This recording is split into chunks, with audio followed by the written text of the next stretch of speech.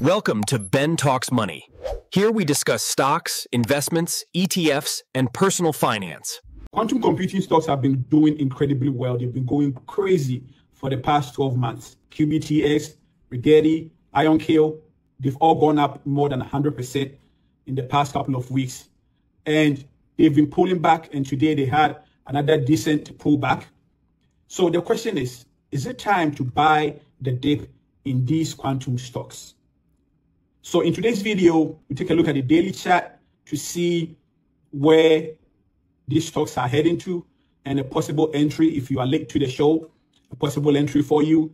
I have been talking about QBTS for a long time. I remember entering a trade when this was about $4. It went all the way up to almost $45. But if you are late to the show, if you just found out about these stocks and you are wondering, is it too late to buy these quantum stocks? This video will help you make a decision that fits your risk tolerance level.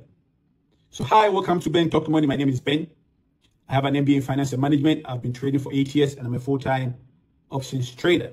We will take a look at the three most popular quantum computing stocks: RGTI, IONQ, and QBTS. We take a look at their daily chart to see if there is an entry point, if they are coming to a support level or something like that. And then from there, it can help you decide what to do based on the technical analysis that we do. Okay, so let's jump in and take a look at the daily charts. So first of all, let's take a look at RGTI. We get it. If you look at the daily chart here on your screen, you can see that this stock, since last November, it was about $1. This stock was trading at $1, if you can see it right here, and it moved all the way up to $58, almost $60. And the past 4 days, you see here, tried a double top breakout. It couldn't. This red candle, some form of a hammer candle, it still couldn't break it up.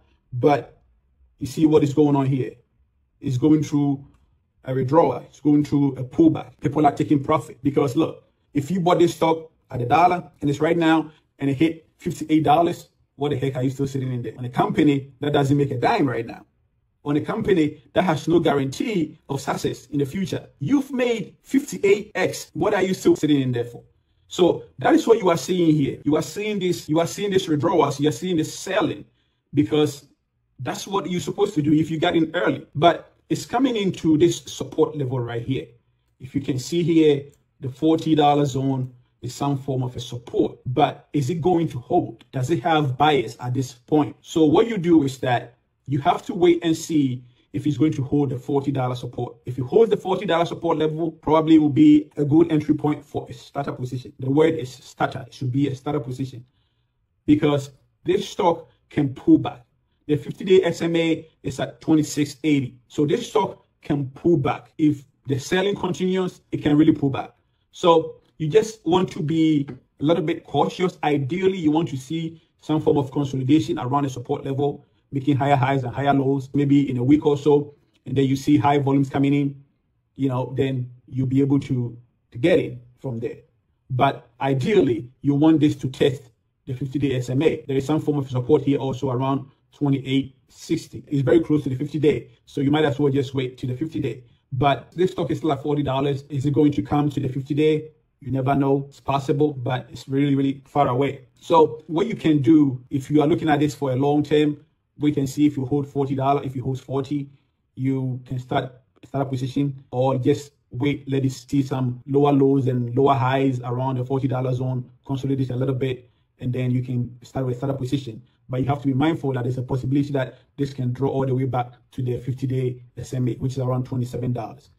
Okay, so that is it for RGTI. The next one that we take a look at is QBTS. This was my pick during this crazy move. This was my pick. I got in on QBTS around $4.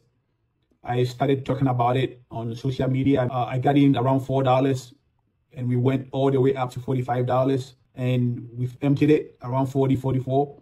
But this also, just like RGTI, this one has a 4-day selling candles. And you can see, just like RGTI, this one is also coming into some form of a support around $34 area. It's trying to hold that support. So you have to also be mindful of it. Again, the same play, it looks like they have the same chart. These stocks move together. They form the same patterns. So ideally, you might want to see some form of consolidation around the support, making lower lows and lower highs, and then the next high volume green day on the daily chart, you can start a startup position. If you are brave enough, you can do it. This stock has a lot of risk. There's a lot of risk in these stocks. They've gone up so much that if they decide to come down, it can be catastrophic. So the risk in these stocks are very, very high. But if you miss your risk appetite, you can get in around the $34 support area. If the 50-day SMA is around $23.70, around $24. So you can also look at it from there, $24. I don't know if it's going to come all the way there, but that is this for QBTS. The last one that we take a look at is IONQ. See, this, just like QBTS and Rigetti, they all have the same patterns. The thing with IONQ is that it is coming into a support around $60. You can see here the support is around $60, but the 50-day SMA is around 56. So the difference between 60 and 56, it's not that much, especially with this kind of volatile stock. So what you want to do with this one is either you can start a position here, knowing that you will add more when it gets down to the 50-day SMA, which is very close, about $4 away. So that will be the play for it. But again, these stocks, they've gone up so much. The risk is so elevated. If it decides to come down, this thing can come all the way down to $10. And even at $10, I bought QBTS at $4. I know people got in at $1. So even if it comes all the way down to $10, those people who got in early, they are still good. But you that you are getting in at this point, can you handle the dip? If this keeps selling, can you handle it? That's the question you have to ask yourself, because there's a high probability that this stock will keep dipping. So can you handle the dip? If you bought at this support area, can you handle the dip? If the answer is yes, if the answer is I'll buy more anytime it dips, then that's for you. If you think you can handle the dip, you have to give it time, let the dust settle, let all the craze, the hype dies up a little bit, then you can pick up the pieces from the floor instead of trying to catch a falling knife, okay? So that's it for this quantum computing stocks. They've been going crazy. Talk of town. They've been going up and up and up, and now they are dropping. So be mindful of it. Be mindful of the risk. Measure the rewards if the rewards are worth it. And you have to know that none of these companies are making money. I don't even think they have revenue more than 10 million per quarter. So you have to bear that in mind. And there is no guarantee that any of these companies will be successful. And you also have to know that the big tech companies are also working on quantum computing technology. Microsoft came up with a new quantum computing chip. The same with Google. So at the end of the day, maybe some of these small cap stocks, your QBTS, IONQ, and Rigetti, maybe they will get bought up. They will form some form of collaboration with some of these big tech stocks, or they can succeed on their own. But you know that your Microsofts and your Googles, they have the deep pocket to push through this technology.